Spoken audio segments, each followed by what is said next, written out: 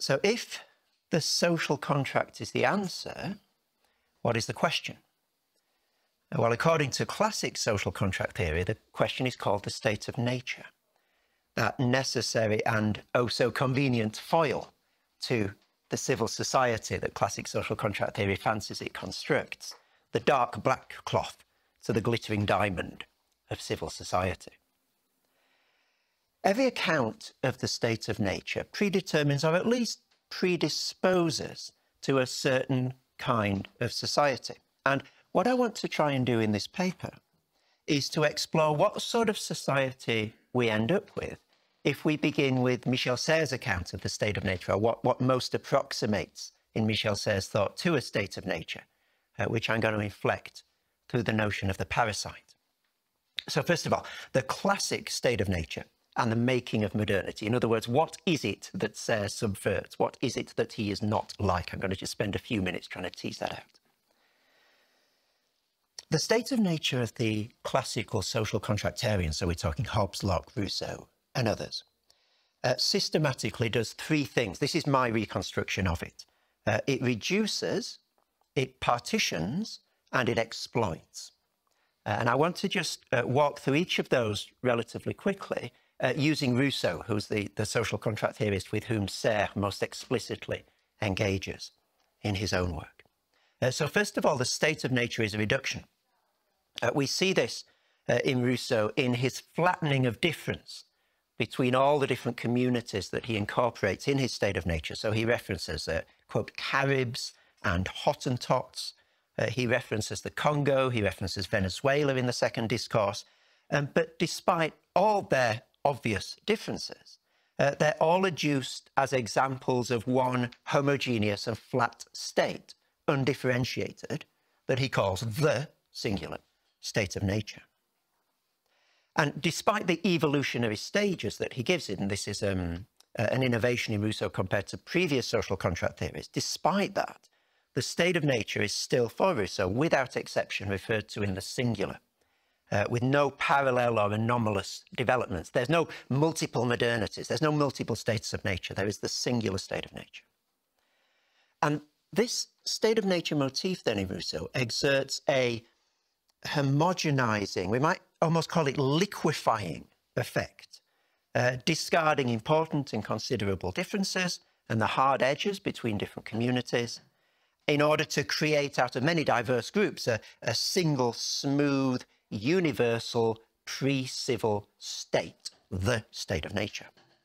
And I think create is the right term here, because like any broad abstract category, the state of nature is not really empirically observable anywhere.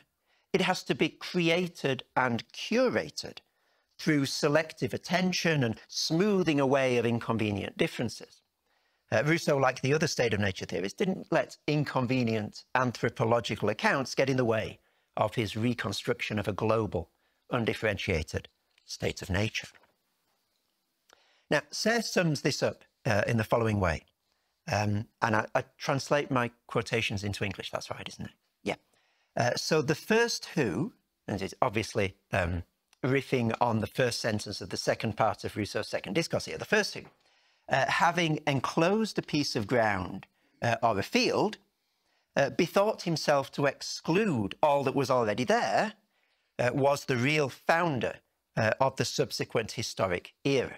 So there's a clearing away that's necessary in constructing the state of nature. And this moment of the construction of the state of nature belongs to what I think we can call a pathology of modern philosophers, what Serres certainly calls a pathology of modern philosophers, who, quoting from the Parasitic, play in this imaginary world where there's only one system and where this is only constructed by only through one unique norm or principle. That's what the state of nature is doing for Serres. So that was the first homogenizing moment. The second moment of the state of nature is partition. It takes this carefully curated, homogenized state of nature and it contrasts it with an equally abstract, flat notion of civil society, creating a dichotomy out of a continuum. And this dichotomy, of course, is most pronounced in Rousseau's Du contrat social, but it's there as well in the Discours sur l'origine de l'inégalité, where despite all the variegation in Rousseau's progressive account of the state of nature, and some people say it's got 3 stages, some people say it's got 7 stages, however many it's got, it's still the single qualitative transformation is between the state of nature and civil society for Rousseau. And this moment of diaresis is just like the flattening that precedes it, a chasing away of ambiguity. You're in the state of nature or you're in civil society. Those are your 2 options. There's nothing in the middle. And this creates a space for the 3rd moment of the classical state of nature. This civil society state of nature dichotomy is an idealizing distinction that Serres likens to the distinction between the flickering shadows of Plato's cave and the brilliant noonday shadowless sun outside. And he quite rightly, I think, points out that such a distinction exists nowhere on Earth. It exists, if anywhere, on the moon, where you have no atmosphere to diffuse and to diffract the light, where you do get extremes of light and darkness. And so the only perfect state of nature, Serres rather reasonably concludes, exists on the moon. And so modernity has a lunar politics. The classic social contract theory instantiates a lunar contract. Quoting from the Parasitic again, without atmosphere, a film separates black, dark space and the whiteness, a furnace and a glacier, a blinding flash and opaque night. That's what state of nature and social contracts want to think reality in terms of, and he says that only happens on the moon. So the 3rd stage then, we've had homogenization, we've had partition. The 3rd stage is to see this blank, binarized, polarized opposition as a privileged place for exploitation and for the creation of dominating hierarchies, the different valuing of these 2 dichotomized poles. Civil society, good. State of nature, bad. It leaves you with a sun and a satellite, a measure and a deviation, or in Hegelian terms, a master-slave, literally slave, relationship. It institutes a one-way, unequal, asymmetrical relationship between the state of nature and civil society.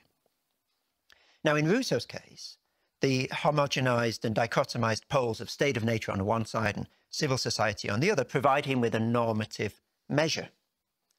As was the case for the previous state of nature theorists, the relationship between the state of nature and civil society goes without saying, a very unequal one. Those in civil society exploit the state of nature by appropriating its benefits, which for John Locke were its land and people and natural resources, and for Rousseau are its naive amour de soi and its pity. They exploit these for their own purposes. They try and incorporate them within civil society, taking what belongs to the state of nature and appropriating it. It's a one-way asymmetrical relationship between these 2 dichotomized poles. There's no sense in which the state of nature exploits civil society. It's all one way.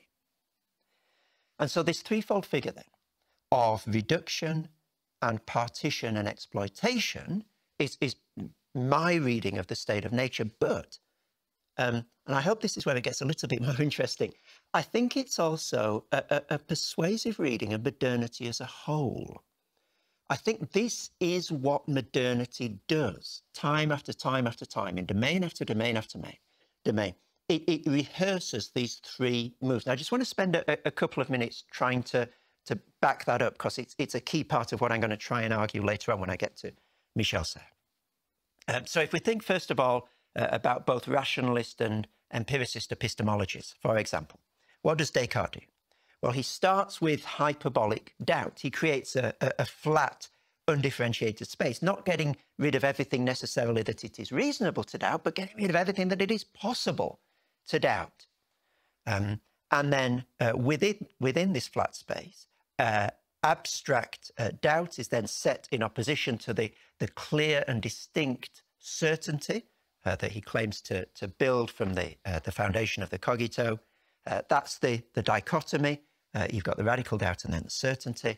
And then on that basis of this dichotomized opposition, reason is positively valued and sense experience, superstition and so forth are negatively valued. That's the moment of exploitation. But the same thing happens with empiricist epistemology. What does John Locke do?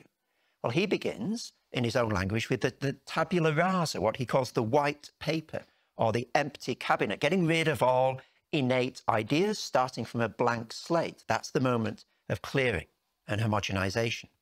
And then he introduces the dichotomized characters of primary qualities, like bulk and figure and motion, which, he argues, resemble the bodies to which they relate, and the secondary qualities, like colours and sounds and tastes, which, according to Locke, bear no such relation to those bodies. And then he privileges the primary over the secondary qualities for their truthfulness. That's the moment of differential valuing. This is also the shape of thinking that's followed by modern ideas of space. If we think of Alexandre Koyré, for example, and his book From the Closed World to the Infinite Universe. So modernity creates this idea of a homogenized, undifferentiated, infinitely extensible Cartesian space, which knows neither the qualitative differentiation of Aristotelian places, nor the religious distinction between the sacred and secular spaces, but also has its own abject of unmappable non-Euclidean spaces as well that must be expelled outside. And then this subjection of space to the method of the mathesis universalis paves the way for the attitude that frames what Descartes classically calls being masters and possessors of nature. And that's again this moment of exploitation that's brought about by the homogenizing and partitioning of space. Same happens with time. Modernity classically thinks of one universal arrow of time. Just think of state of nature and civil society, for example.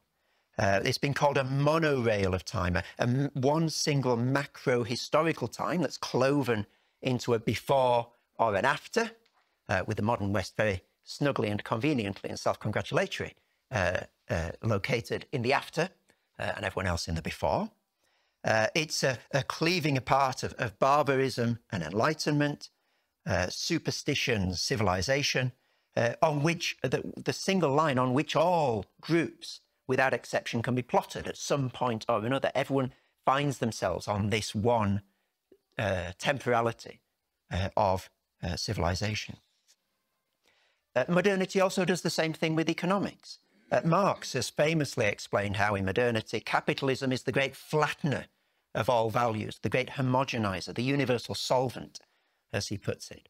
The universal self-established value of all things that, quote, has robbed the world, both the world of men and of nature, of its specific value, replacing it with the one single liquefied, undifferentiated value of what Marx calls general equivalence, of course, which is then used to create differential value through the accumulation of capital, and that's the moment of exploitation again. So capital makes seemingly unrelated commodities and services commensurable in the same way that the state of nature makes very different communities of people commensurable and equivalent to each other. And again, this flattening of difference is undertaken by every successful modern liberal state. This is what the state does.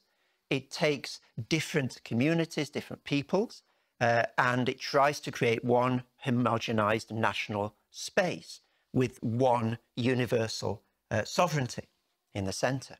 It smooths over and it liquefies the complex distributions of sovereignty that we find, for example, in the medieval guilds or in the complex involutions between medieval monarchical and ecclesiastical power, and it replaces them with a monopoly of sovereignty concentrated in the centralized modern state.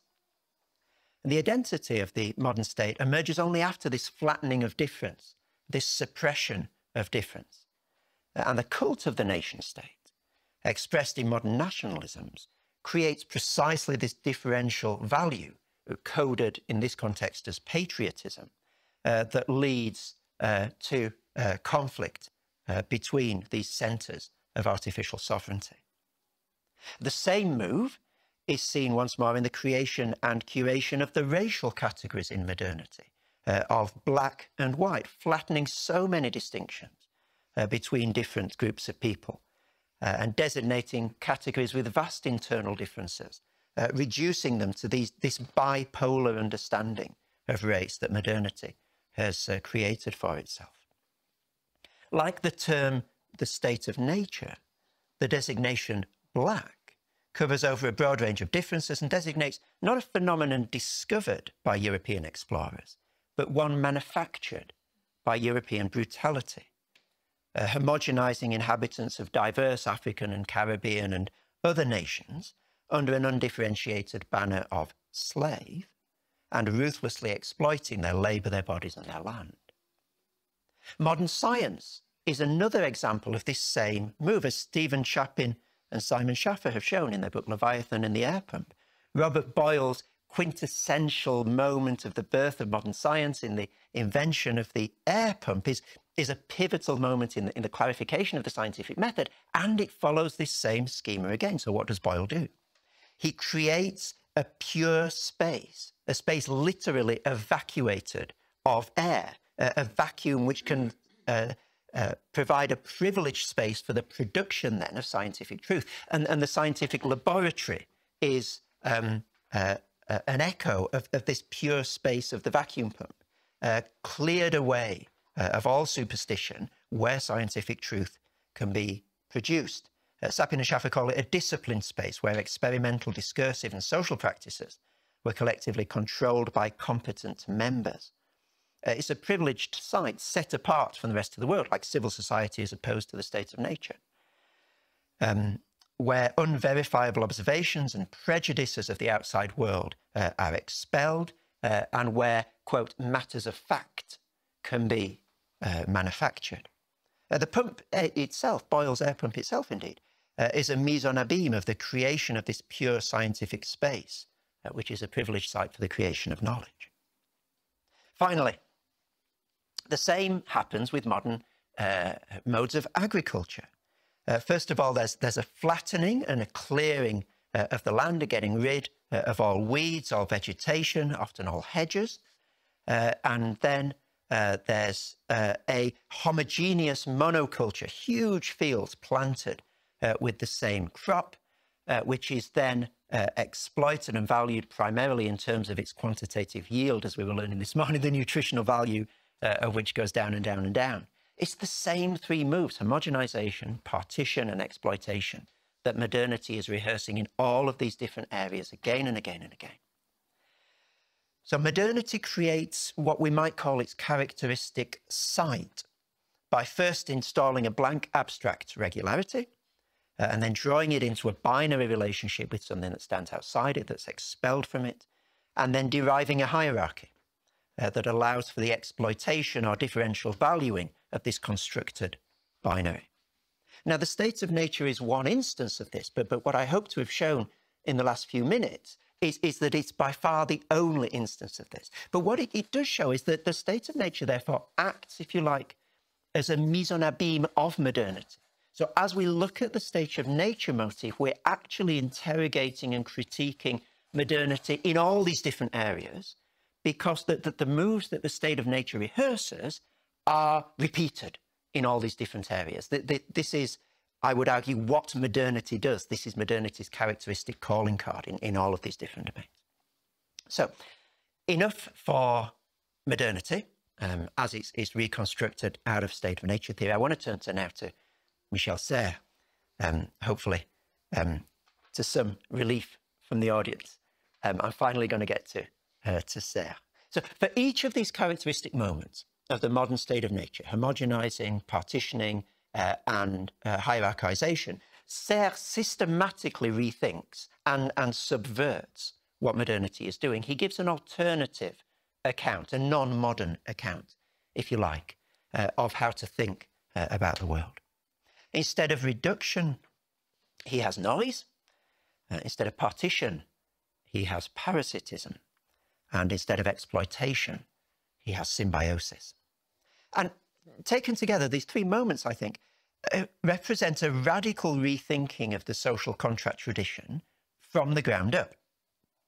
And I want to argue they present a potent blueprint for thinking about society and politics in a way that I would argue is better fitted to meet the great challenges that we face today than is the position that I've just described.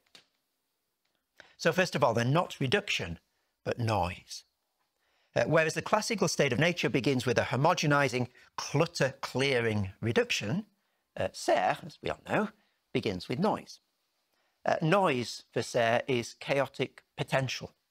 It's the tohu wabohu of Genesis chapter 1 in the Bible, the formless and empty world that is then shaped into the sky and the sun and the moon and the fish and the animals and everything else. Riffing on this biblical language, Serres intones, in the beginning, there is noise. It's also the white noise of the atoms falling in the void before the clinamen sends them hurtling into each other. It's a noise of confusion, but it's also a noise of potential. It is, if you like, a generalized incipience, an almost rhythm, a magma bubbling just below the threshold of form and figure. The classical state of nature has an idea of potential too, but it's a very different sort of potential. It's empty, it's inert, it's exploitable, it's Boyle's vacuum, it's the vacuum populi, or the terra nullius, so-called, of the colonized lands. But the potential of Serres' state of nature, by contrast, is full, it's overflowing, it's unwieldy, it's abundant, it's intractable.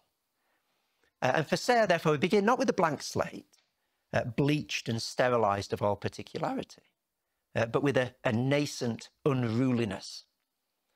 And this noise is not therefore the enemy of form and figure. It's not to be burned and bleached like the differences between people that are convenient for the classical state of nature. Now, quite to the contrary, in fact. Serres' noise is the carrier of the signal. It is that without which there cannot be a signal. Noise for Serres is the cradle in which sense is born, or the fluid in which it gestates. Information is carried by noise, and information is drawn out of noise for Serres. It's nothing but noise, really, rhythmed and patterned in particular ways. But noise is also a temperamental medium for Serres. It's both the condition of possibility of any information whatsoever, but also the condition of impossibility, of the perfect passage of any information whatsoever. In The Parasite, page 194, he says, a wire doesn't have to be heated very much for noise to increase. This excitement stops the message from passing, but sometimes it allows the message to pass, a message that cannot cross an unexcited channel. White noise is the condition for passing, for meaning, for sound, even for noise. And the noise is the prohibitor of its interception. Noise, or again, the parasite, is at the 3 points of the triangle: sending, reception, transmission. I heat a little, I hear, I send, I pass. I heat a little more, everything collapses. At the smallest increase in one direction or another can transform the entire communication system from top to bottom. So noise, for Serres, is the excluded, included middle, both the source of the system and its incessant interruption, both inside and outside the signal, and a million miles away from modernity's blank, white, abstract space of reduction. And this, of course, is what modernity, for Serres, doesn't understand. Descartes, who would burn down the whole house of knowledge just to expel the rats from the roof, doesn't realise that, quote, chance, risk, anxiety, disorder even, can consolidate a system, close quote. So noise is therefore for Serres the possibility of invention, the possibility of evolution, the possibility to create a new system. It's alive with fluctuation and branching and inclination. But modern reductive stability, by contrast, for Serres is nothing other than death. The classical state of nature tries to create a space of harmonic, white, blanc, evenness. But the noisy parasite always breaks up this harmony. It always eats our bread. It always scrambles our messages. The classic state of nature lusts for control, for perspicuity, for transparency, for clarity and distinctness. But it pays for that fantasy with the coin of violence and moribundity. What is more, Serres shows us that modernity's figure of reduction is a fool's errand. Noise can't be eradicated. You can't chase the hares away from your garden. And the Lord who tries to do so always creates a new disorder of his own. One parasite simply replaces another. So the modern state of nature tries to create this flat, regular Cartesian space, but Serres rather deliciously, I think, contrasts this to what he calls Pascalian space, a space of ineradicable noise and multiple centres of power, signal this side of the Pyrenees and noise the other, as he says. Noise, in other words, is undecidable. The signals of language are just parasites to a person who doesn't understand that language. One person's communication is another person's confusion. As Serres says, the signal itself is a noise for the third, the one who is excluded, close quote. And signal and noise can tip over into each other unexpectedly as well, with the merest change in perspective, in what physicists call ambiguity theorem, or what is common to us all in the frustrating experience of trying to follow a conversation across a crowded room when there's lots of other conversations going on at the same time. It's the attempt against chaos to distinguish figure from ground, the attempt to maintain the distinction between signal and noise, with always the possibility of tuning into other signals, where one's first signal becomes noise for the other signals. So rather than Descartes' clear and distinct ideas then, this Pascalian space is pregnantly unclear. It's burgeoningly, uncertainly indistinct. You're never quite sure what's signal and what's noise. And this Pascalian space for Serres is the space of all culture. Figures emerging from grounds, depending on the perspective that we take, and then blending back into the background noise as other figures emerge. Quoting from Le Parasite, whether it's anthropology or religion, the profane and the sacred are part of the same generalized space for Pascal. Whether it's religion or politics, all the human sciences, all the quasi-knowledge of all practices recognize a logic of this type. It is, perhaps, the general condition of all communication. Close quote. So just as modernity then creates a blank, smooth space for its state of nature, its sciences and its humanities and its agriculture and so forth, so also for Serres, both the exact sciences and the human sciences exist in this dynamic Pascalian space of noise. And another feature of this Pascalian space for Serres is that it's zero-sum. In other words, life and communication always rely on the creation of order, the emergence of signals out of noise, but you can only make order in one place, or you can only let one signal emerge by creating disorder or by allowing disorder to persist in another place. So Cartesian space imagines that it can create order indefinitely, infinitely, at no cost, which opens the door to its blindness and to the consequences in terms of the natural world that we're seeing all around us at the moment. But Pascalian space knows that order and communication can only be produced through the borrowing and the creation of waste elsewhere. There's no order without ordure. Cartesian space disingenuously shifts all this cost off balance sheet, but Serres is determined to account for the whole picture, and his Pascalian space helps him to do that. Noise, you see, always destroys one order as it builds up another. It always lets one signal emerge at the expense of another becoming noise. Noise gives, and noise takes away. So that was the first distinction, not flattening, not homogenization, but noise. So now on to Serres' second subversion of modernity's characteristic gesture, not partition, but parasitism. partition, if you remember, creates always two dichotomized poles. We've got the state of nature and civil society. We've got monotone and white noise. We've got civilization and barbarity. But parasitism always interweaves, always joins. And this is what I propose to call an ontological parasitism, to distinguish it from what I'm going to talk about in a few moments, which I'm going to call an elective parasitism. So modernity's state of nature is a science for Serres of division. But what Serres gives us in his own words is a science of relations. This is Serres' response to the question he asks at the beginning of The Parasite: what does it mean to live together? What is a collective? Well, Serres' answer, at least one of Serres' answers, I think, is that it's a generalized parasitism. Modernity's state of nature deals with anthropological atoms, patterned on the self-sufficient, rational 18th century, early modern bourgeois male with no commitments and no family ties. And the classical social contract theorists, Rousseau included, all present humanity in this state of nature as solitary. It's no accident that in Thomas Hobbes's classic, often cited summary of the state of nature, the first adjective that he has in that list is solitary. Poor, nasty, brutish and short. It is fundamental to the classic state of nature. But Serres' state of nature is not populated at all by solitary beings. It's populated by connected, interdependent parasites.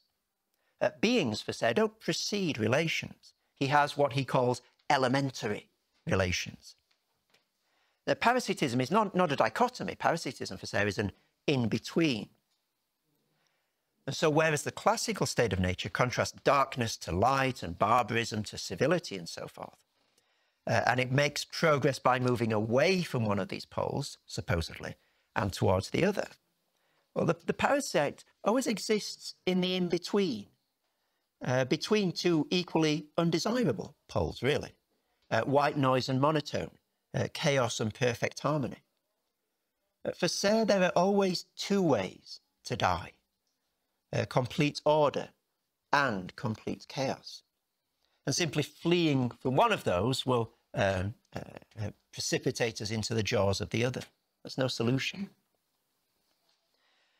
So whereas the classic state of nature is peopled by these atomized, bourgeois, benefit-maximizing, abstracted males, the anthropological type of Serres' state of nature is, as he calls it, parasitus sapiens.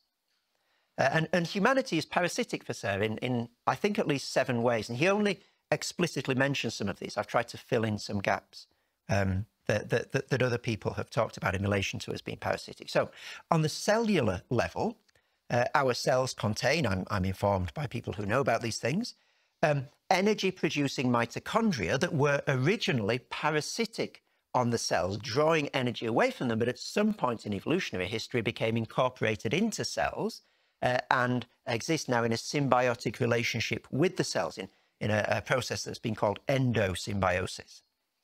So at a very cellular level, we are constitutionally parasitic.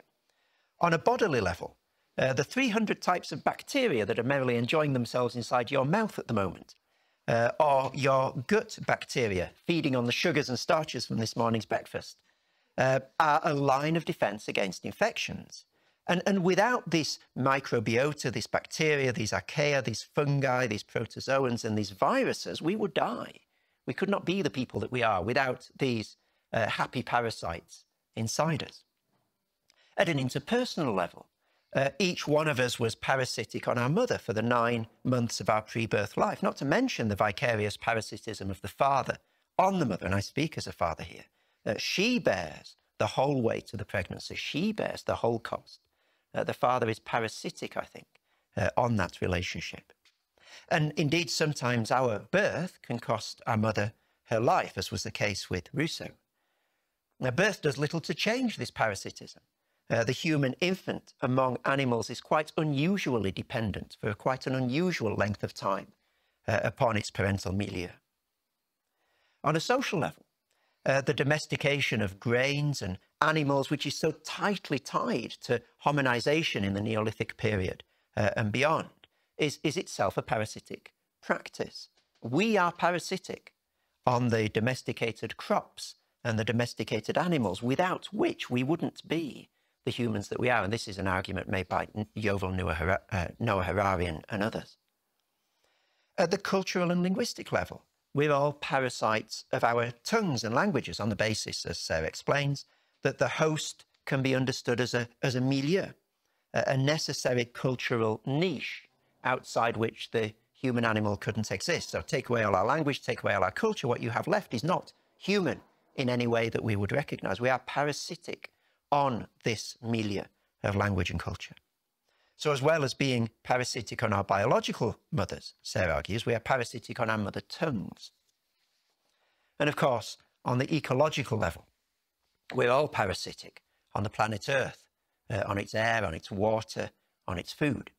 The Earth is not our environment as if we were somehow at the center. The Earth is our host. So in all these ways, parasitism for Serres systematically precedes like-for-like exchange or market relationships. He's fond of riffing on the idea of man is a wolf to man. So he has the idea of man is a flea to man. Man is a host to man. Or again, in my favourites, flea is a man to wolf. It takes a little bit of thinking about it. It's brilliant. Flea is a man to wolf. So if the human is parasitic through and through for Serres, then so is society as well. And we can see this in terms of the three of the central features of civil society in classic social contract theory, namely sovereignty, the social bond, and property. So first of all, sovereignty. In terms of sovereignty, Serres identifies the sovereign as the universal parasite. In his reading of La Fontaine's fable, The Heifer, Kid and Sheep in Partnership with the Lion is a splendid example of Hobbes's Leviathan, paying for its lunch with empty phrases backed up by overwhelming force. The secret of politics, says Serres, is that the strongest is the parasite. Now, the social bond. Whereas the classic social contract theory, the social bond rests on the assumption that everyone is better off in civil society than they would be outside it, an idea known as the Hobbesian hypothesis. For Serres, civilization is built on what he calls the very first monuments of our culture, which he names as parasitic hospitality, conviviality, table manners, and relations of generosity with the stranger. Of course, etymologically, parasitos means to eat next to, eating next to. And the social bond is also created for Serres by quasi-objects, the cultural equivalent of these domesticated crops and animals that make us who we are. Now, the passing of quasi-objects between us, like money or bread or wine or words or drugs or rugby balls, creates the collective. For the classic social contract theorists, everyone brings their little brick of me, and together we build a wall of us. But Serres does not pull his punches. He dismisses this as imbecilic and worthy of a politician's speech, he says. For Serres, by contrast, the we emerges from the exchanges of the I, substituting one I for the next as the quasi-object is passed round. The us is not the sum of all I's, but it's something new produced by the concessions and resignations of the I for Serres. So for Serres, La Fontaine's fable, The Town Rat and the Country Rat, perfectly defines this society. Everybody eats everybody else's food. There's no contract of reciprocity. Thirdly, property. Property is, of course, a central feature of classic social contract theories. For Hobbes and Locke, it's a jewel in their crown, and for Rousseau, it's a thorn in their side. But for Serres, quoting the natural contract, rights of mastery and property come down to parasitism. Property is not so much about what is mine, for Serres, but about what is not yours. Not so much about what is propre, my own, but what is malpropre, unclean, so that no one else wants to go anywhere near it. So how do I make the soup mine? Little tip for dinner today. I spit in it. Or if you're Sartre, you vomit on the root, he says. How do I make the colonies, supposedly living in a state of nature, mine? Well, I abuse them. I brand them. I displace them like ornaments in my own home that I can move wherever I will. How do I make the world mine? I pollute it. Or rather, I clear it of other people's pollution before I can add my own and make it mine. So there's no need to dig a trench or to set up a fence around the soup or the salad if we've already spit in it, Serres points out. And this is what he calls an excremental theory of property. The first person who defecated in a place and found others disgusted enough to let him or her have it was the founder, he says, of civil society. It's a form of appropriation through parasitism. And this is, in fact, I think, not so far away from the Lockean notion of property as appropriation and productivity that creates waste.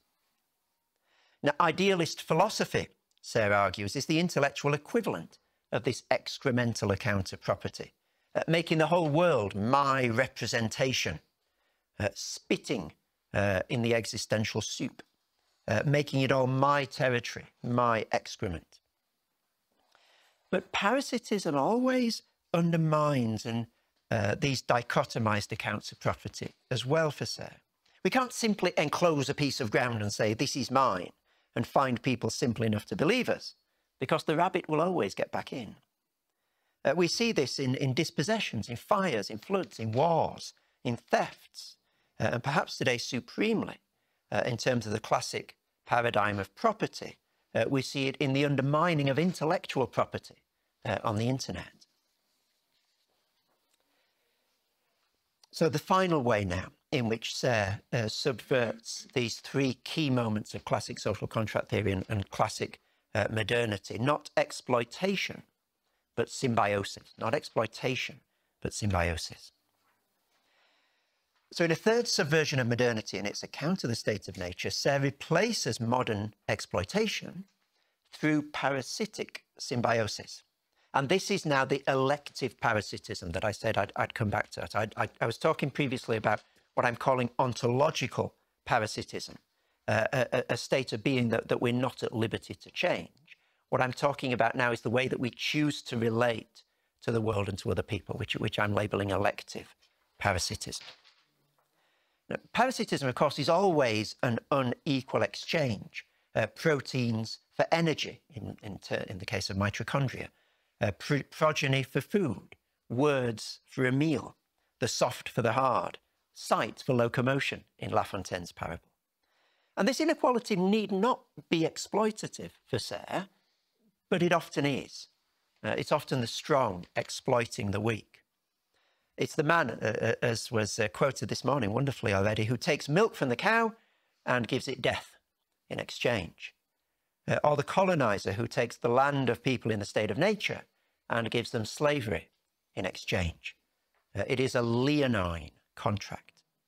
It's what Serres calls a bad or unjust contract, an exploiter's charter, like the legal arrangements that governed the early modern conquest of the New World and its so-called state of nature, and like the modern relation of subject and object.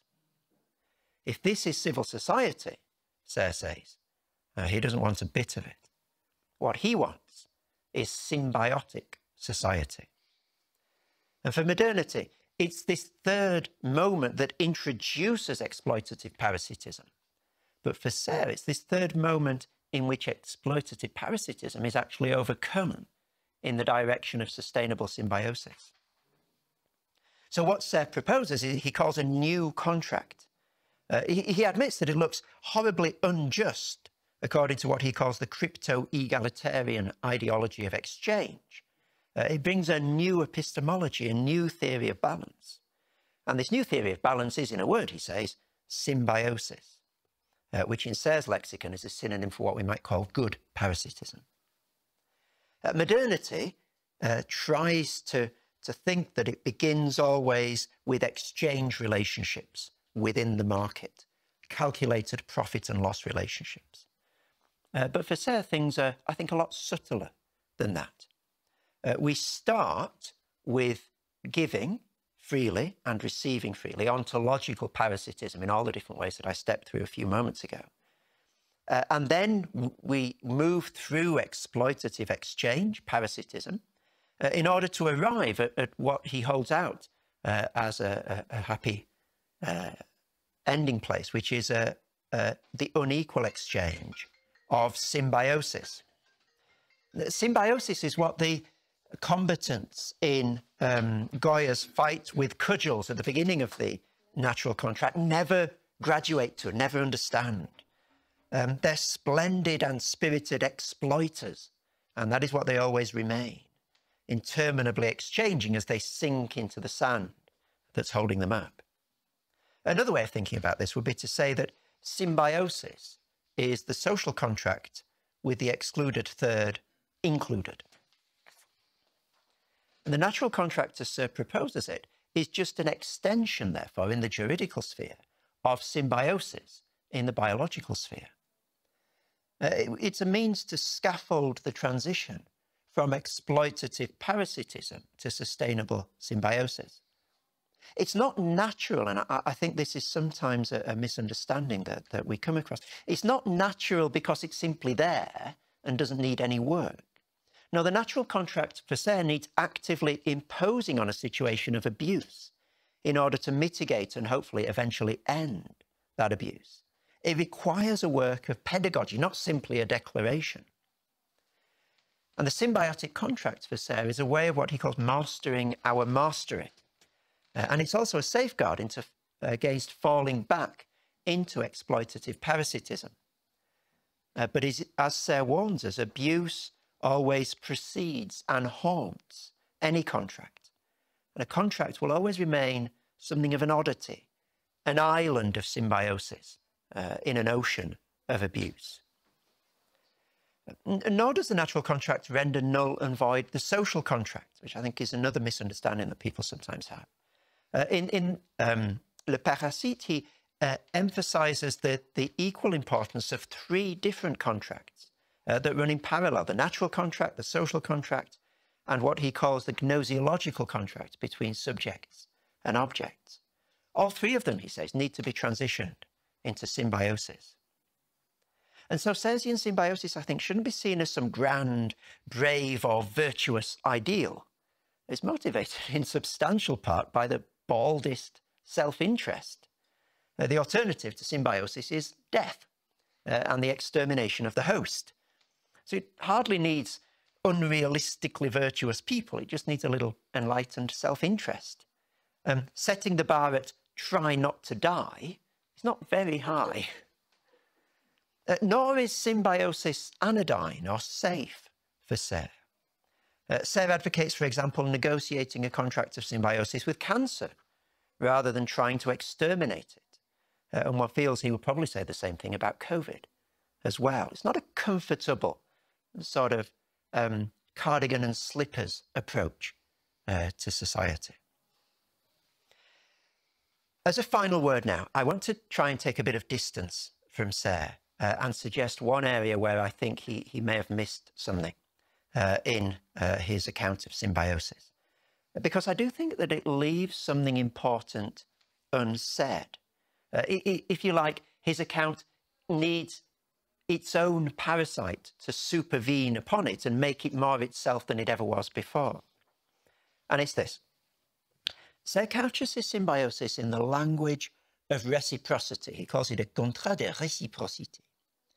But I think this still maintains the bipolarity of subject and object, of giver and receiver, that elsewhere in his thought he's doing a great deal to muddy and problematize. And what his symbiosis points us towards, I think, is something richer and more complex than this reciprocity. And I'm going to give it the name mutuality. It's what Goya's fighters with cudgels need. They don't need more reciprocity. They need a sense of mutuality to frame and contextualize the reciprocity which they're all too keenly aware of. It's what the quasi-object is pointing us to as well, I think, this idea of mutuality. It's the idea that I am part of, a partaker in the world. That there's a huge sort of philosophical to and fro in state of nature theory as to whether human beings are part of nature or not. And it's as yet unresolved. But I think this paradigm of mutuality that I'm commending would situate human beings very squarely as part of the natural world. This is humus. This is Adamah, the earth, soil. What else is it? What else am I? But part of this world, made out of the same stuff as this world. I am earth in that sense. So the economy of due exchange and the economy of favour is the distinction that Serres tries to draw. So I think he realises that reciprocity doesn't get him all the way he wants to get. But he doesn't reach for mutuality. He reaches for this economy of gré, of favour or gift. And he opposes this economy of gré to the economy of exchange and market relationships. He says it's two ways of living, it's two logics. But I wonder and I fear if they're quite as distinct as he would have us believe. Gift and exchange can both be part of mutuality, or better, they're both underpinned by mutuality, but I don't think either of them can exist without it. And so it's curious, perhaps, that this language of mutuality is missing from Serres' lexicon. Mutuality is not just the epiphenomenon of multiple transactions of reciprocity. It is quite literally, and think of Goya again, the ground on which reciprocity takes root. It's reasonably clear, I think, that Serres lifting his idea of the economy of favour from a theological register. And within that register, I think it functions quite nicely, quite well. As the Apostle Paul says in Acts 17, God is the one who gives us unilaterally life and breath and everything else, and there's nothing that we can offer him because everything belongs to him already. So theologically, I think the logic of gré works fine. But as Serres himself admits, this logic is for the gods, not for the humans. But when it comes to social or ecological relationships, I think the economy of favour really struggles to occupy this foundational position. And I want to propose that it's mutuality that most fundamentally frames our relationship to the earth. I'm part of it, not over against it. And my relationship with you as well, and yours with me. It's mutuality that makes sense of the favour of the gifts that can pass between us. So, final sentence. Serres laments that in fact today sociétés du gré have disappeared, he says, and the only alternative is this société du droit et avoir, societies of right, of calculation, of having. But I wonder whether we need to mourn them quite as much as he does. What we need, perhaps, is a third thing, which is société du partage, societies of mutuality or of sharing. Thank you.